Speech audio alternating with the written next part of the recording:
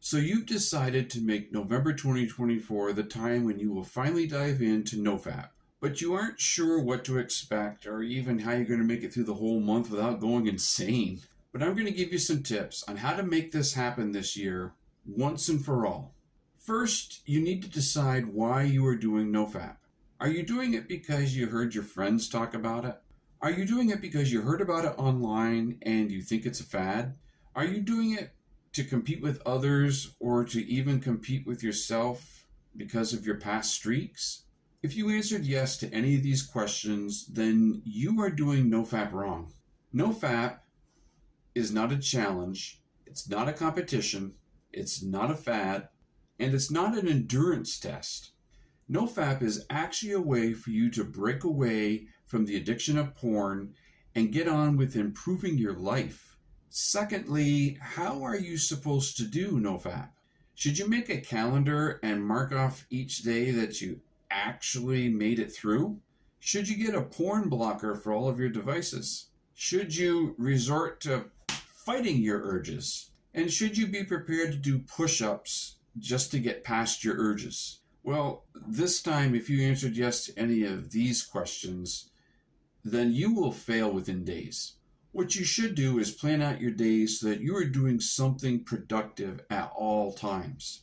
Keeping yourself busy will actually keep your mind focused, and you will gradually learn to forget about porn.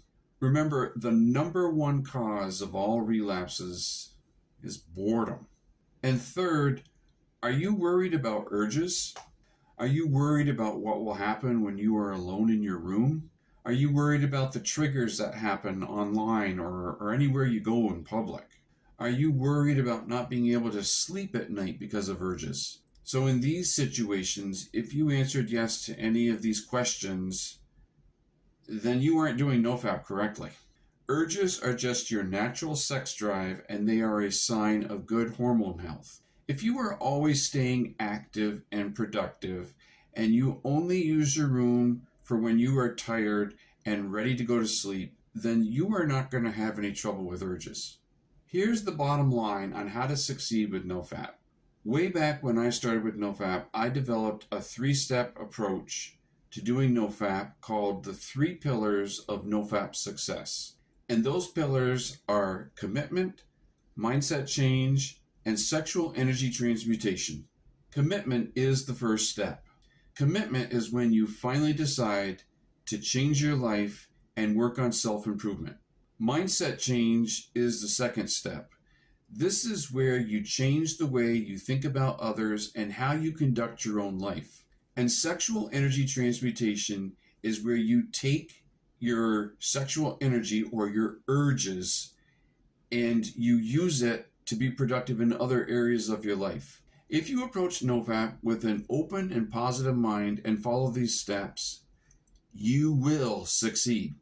I was able to succeed by doing what I've just discussed with you, and as of November 1st of this year, I will be starting my 7th year on NoFap. Now, that's not a flex. I'm just trying to tell you what is possible. Leave a comment down below about any questions you have or any worries too. And please, go ahead, hit me up with all the questions you want because I really do want to help you. You can also join my Discord server called PMO Recovery, and I'll put the link in the description below. So until the next video, have a great rest of your day, a great NoFap November, and peace out.